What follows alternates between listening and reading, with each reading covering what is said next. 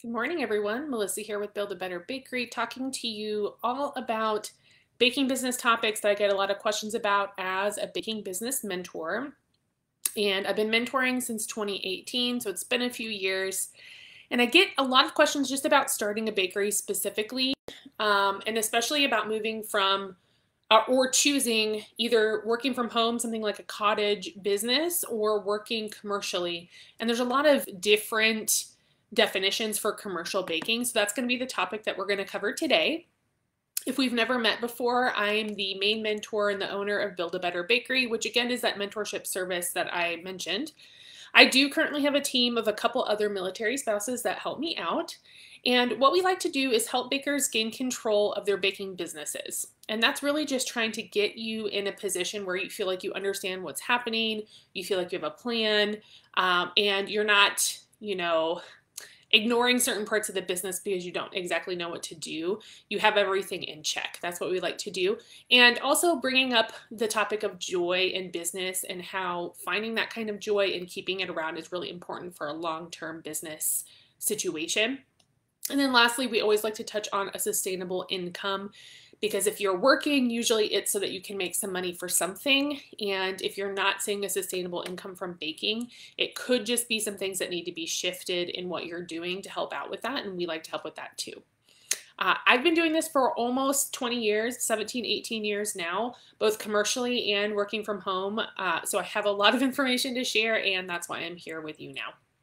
You can go ahead and throw up your hashtag replay if you're ever on one of my replays, so I know you're here and you've seen the content.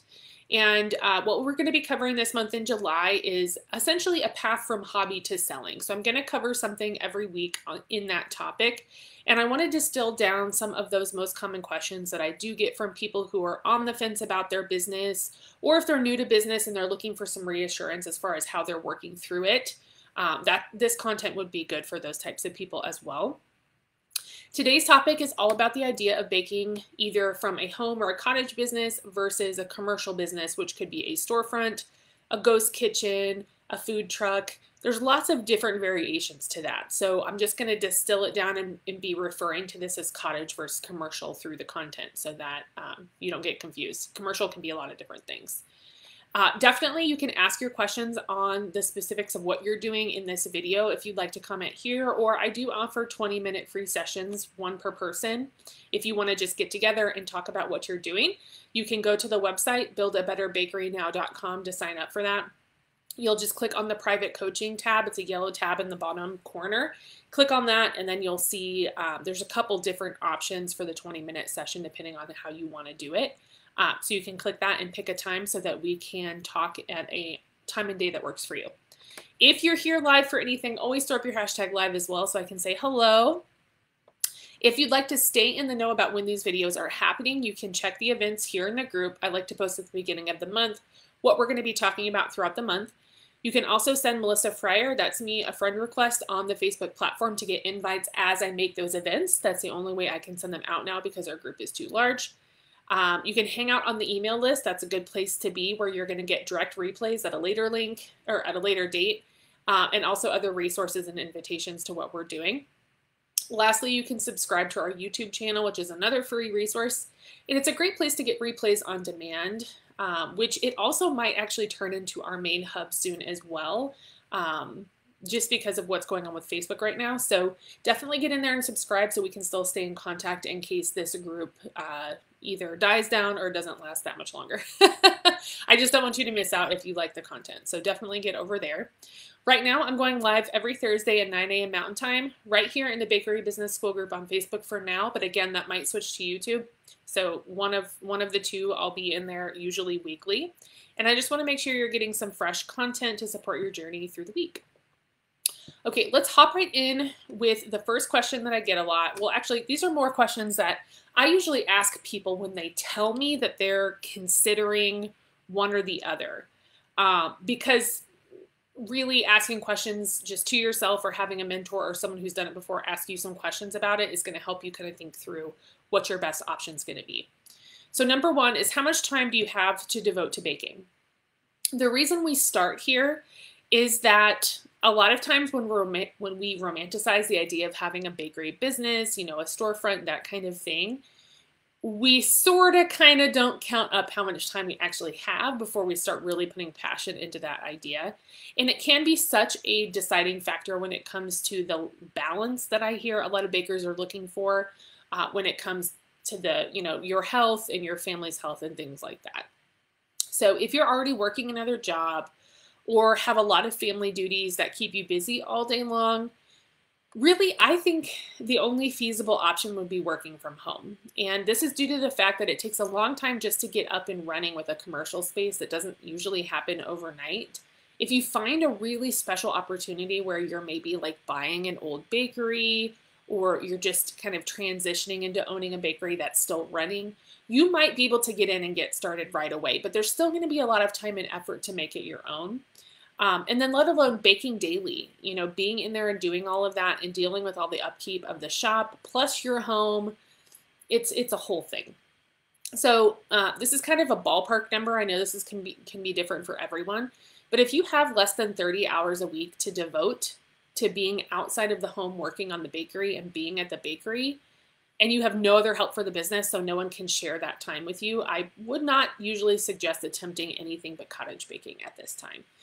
Just because if you don't have the time, you don't have the time, you know, and there can be other restrictions as far as being there really late, being there really early, things like that to keep in mind. Let me just double check. Let me see. Hey, Sarah, how are you? Hope you're doing well. If you have any questions about cottage commercial stuff, let me know in here, okay? Because that's why I like to take the questions when y'all are live with me. All right, number 2, the question is, what do your financial plans look like? If you're the type of baker that needs to make more money right now, I see that a lot. You know, I'm baking to make extra money this week, things like that.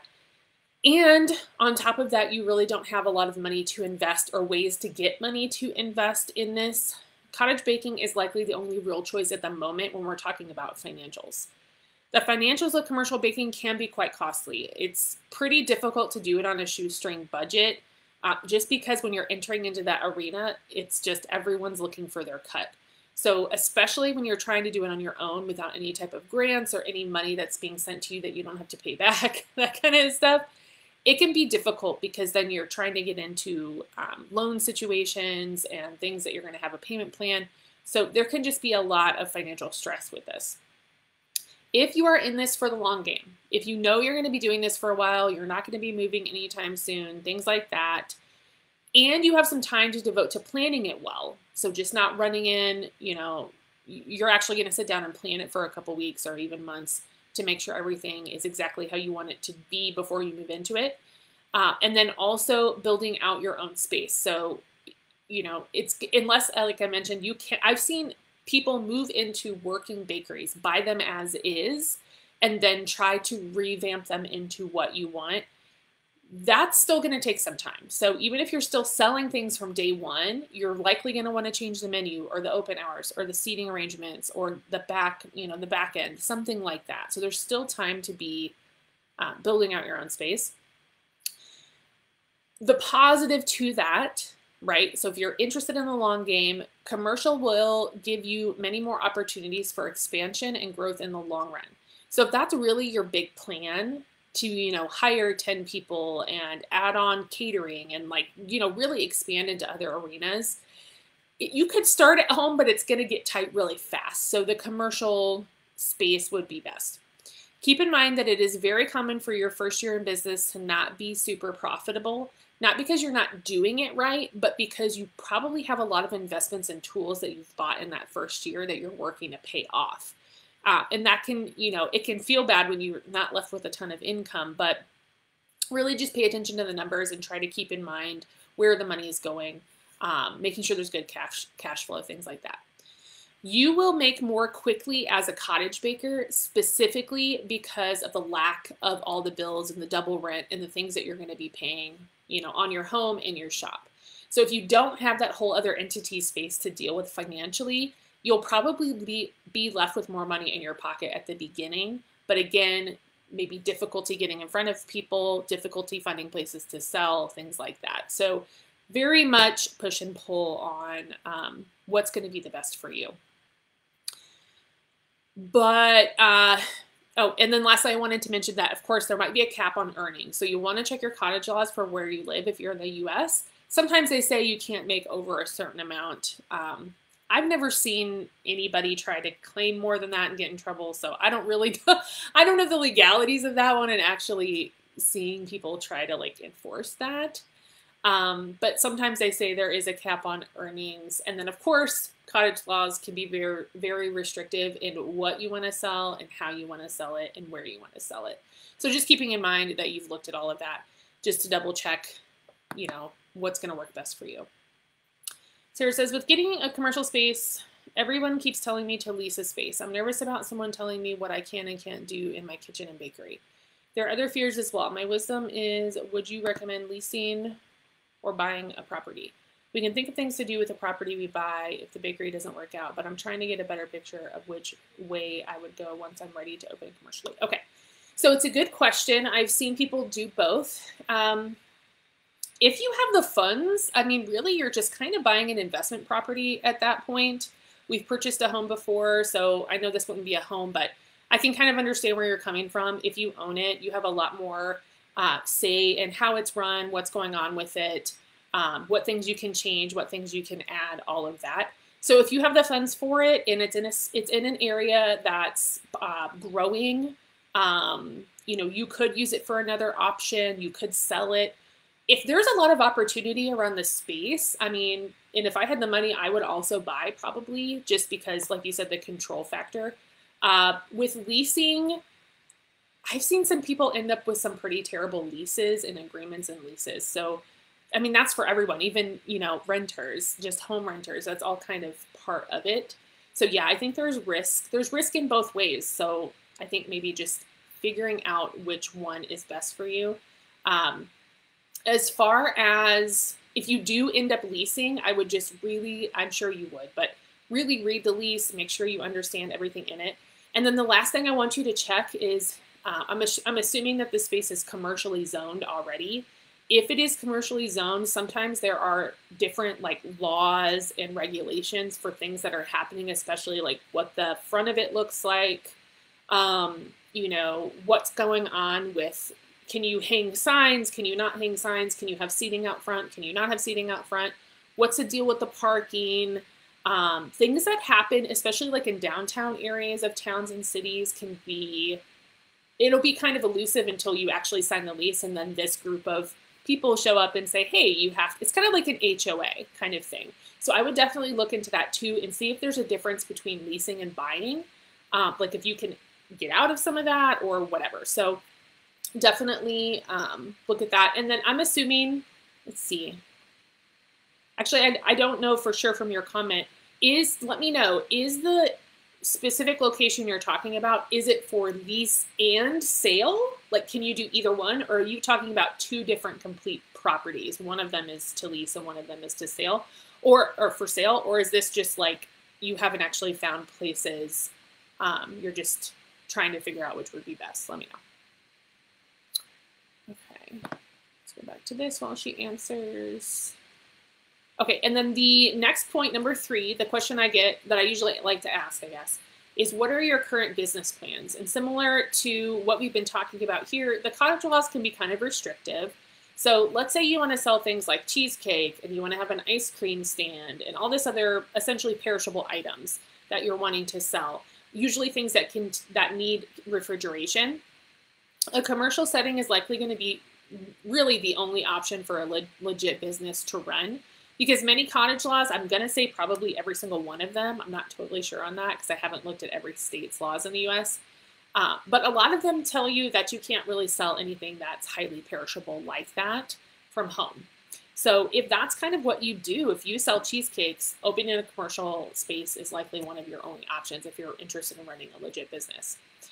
You may also have plans to sell maybe retail or wholesale or something like that that's going to take more of that commercial space up, because a lot of the cottage laws, I think this is maybe actually a political thing, and I'm not going to get into it right now, but I don't really understand a lot of cottage laws. I'm going to be honest with you. I understand what they're saying, but I don't understand why they're doing what they're doing, and sometimes I think it's a political push. from the communities. So long story short, because of that, you know, there's going to be things that you can't do, like selling retail, et cetera, from home. So if those are your plans, then you might want to consider their commercial stuff. If you want to expand, like I mentioned, or if you want to hire employees and you just want to, you know, have people working for you, if you want to ramp up sales quickly, if you want to have events and do all that kind of stuff with your space, commercial is going to allow you to do this more quickly and seamlessly. Sure, I've seen people run bakeries from their home and then hire employees and have them come in, but then that person's in your home. So, you know, is that what you want? That kind of thing. So thinking about what are my current business plans and what are my plans maybe 2 to 3 years from now, which space would work best for me at that point. Okay, let me see what she's saying. Okay.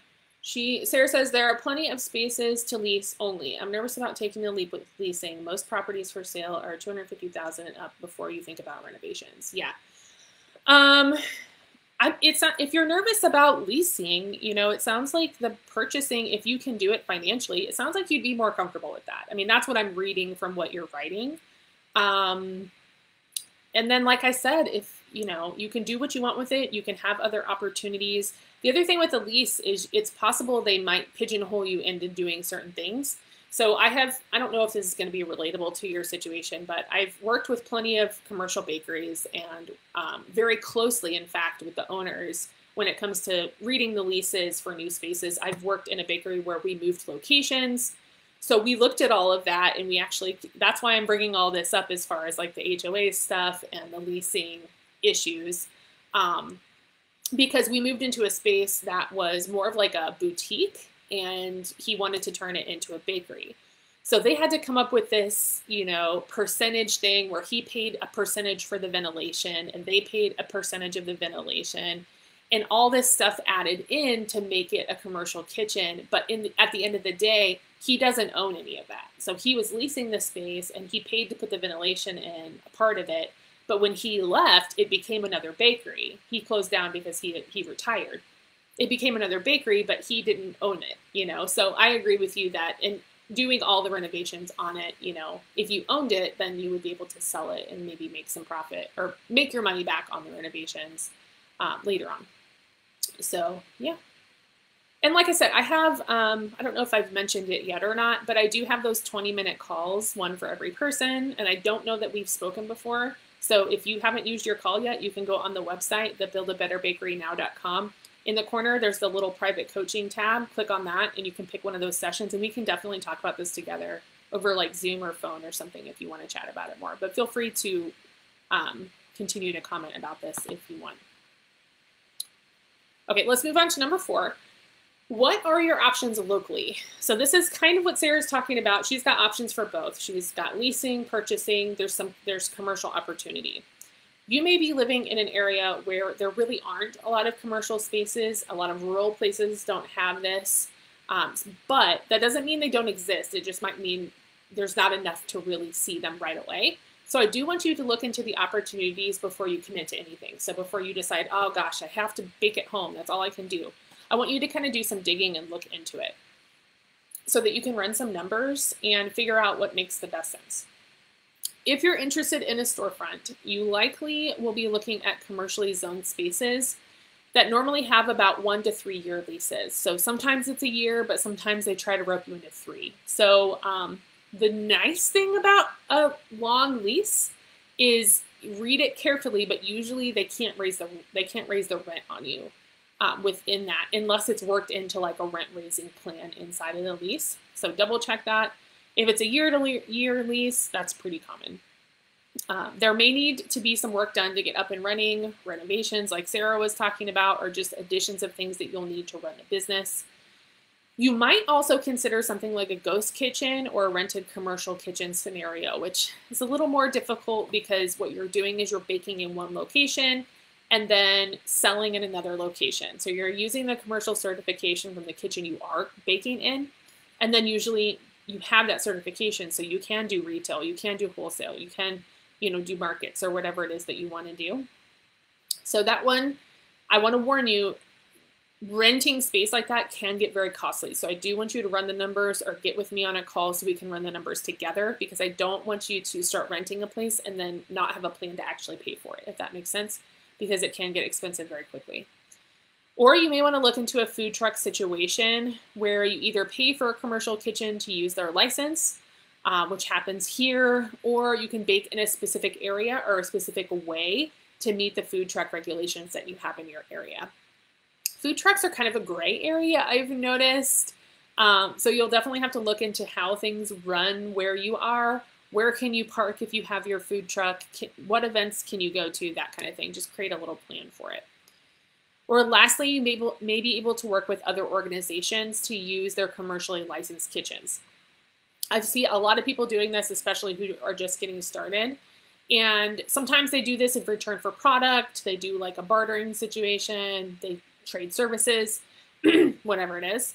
And these examples of other organizations are maybe like a church or another bakery, and you're baking in their off hours, or a cafe that needs baked products, or a daycare center, etc. So you can kind of create relationships with people who have commercially licensed kitchens, so you can use their space and then kind of trade with them later on. You may have the opportunity within your state and neighborhood to construct a separate building on your own property that could be commercially licensed, but the laws vary, so you really need to look into this one and dig into it, and are going to be different for each location. So, maybe your neighborhood wouldn't be okay with this, maybe no one cares. What does the building have to look like? How big does it have to be? How much is this going to cost? It's a lot of questions.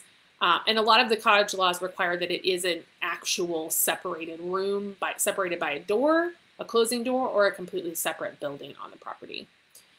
So that's a good one to think about, but can be, again, quite expensive. If you have no options or no affordable options in your area for commercial baking, I think cottage baking might be your only option at this time. Okay. All right, not seeing another comment. I'm going to keep going. And then the fifth one we're going to talk about, the question I usually like to ask is, what do you want your life to look like? One thing I can tell you after 17 years of working in a bunch of commercial bakeries and also running my home bakery and moving it across the US with the military moves, is that one option is way more flexible than the other one. If you have a commercial bakery, you are basically going to live there. And I don't want to scare you out of it, but that is what I have seen over the few years, well, almost 2 decades, I guess, that I've been doing this. Commercial baking is just, it's a lifestyle. It really becomes your life. So unless you plan to hire out most or all positions and simply manage it, maybe come in a couple hours a day, do the books, that kind of thing. If you're baking or doing anything within the business hands-on, you will be there for many hours a week. There's really no way to get out of that. Especially at the beginning, you're going to be doing all the ordering. You're going to be doing all the inventory. You're going to probably be opening and closing for a while. You're going to need to do all the hiring. You're going to need to make all the schedules, the payroll. There's just so much to do. So if you're not, and that's for someone who's maybe has hired out the baking. So, think about all the different hats you're going to have to wear. Are you going to hire them out or not? And a lot of times showing up for many hours a week, but also really early, sometimes 4 or 5 a.m. If you're doing donuts or other items, maybe even earlier than that. So just knowing that that's part of it. It might not work for someone with maybe young kids or a bunch of kids or a parent that they're taking care of or another job. Or someone who likes to travel or take off whenever and just kind of skedaddle and go somewhere. Having a commercial bakery that you're in charge of most of the time like that, it's going to be difficult to live that kind of lifestyle. But if you're the type of person who really has a lot of passion and love and attention to pour into a project, this could be perfect for you because it really can envelop your whole life and it can be very exciting and very fulfilling. I think that baking really is a great profession for many reasons, but the reality of everything is, yes, it's going to take a lot of time. And I think it is a really strong addition to any community. So we want to keep in mind that when you open a commercial bakery, I think you're going to find a lot of love from that. And that is also pretty fulfilling as a business owner. But in the end of the day, we need to take care of our health. So wherever you're at in your life, decide if the weight is going to land on having a lot of time for this, then I think commercial is, and you have the ability to do so, I think commercial would be a good option. I wanted to mention that, yes, I've worked in many commercial bakeries due to our move, so I didn't get fired or anything. We just moved a lot. So I was kind of hopping from each one, and I would stay for a couple years, which gave me a lot of insight on different commercial businesses, how they run, everything from a super tiny little rural cake shop to $1 million business in the St. Louis area. Seeing the back end, the managing, the owners, the strategy, all the pricing, like everything, being able to see all of that. And I even worked at a grocery store too, so I've seen that end of it as well. That high end, high push retail kind of thing. But what I wanted to mention about these commercial locations is that over half of them have closed. So the ones that I've worked in over the last 15, 16, 17 years, half of them are closed now. And it was not because they were not profitable, and it was not because they were not loved by the community. These were all very popular places, but simply because the owners were tired and they'd had enough of the grind, because they were the type of person that wanted to be there and they wanted to be a part of the business. And it was just too much for them. I will say each one of these owners, had things they could have worked on, I guess I would say now, years later. So maybe they could have stayed longer if they had done certain things, but I just want to put it out there that yes, like commercial can be a grind.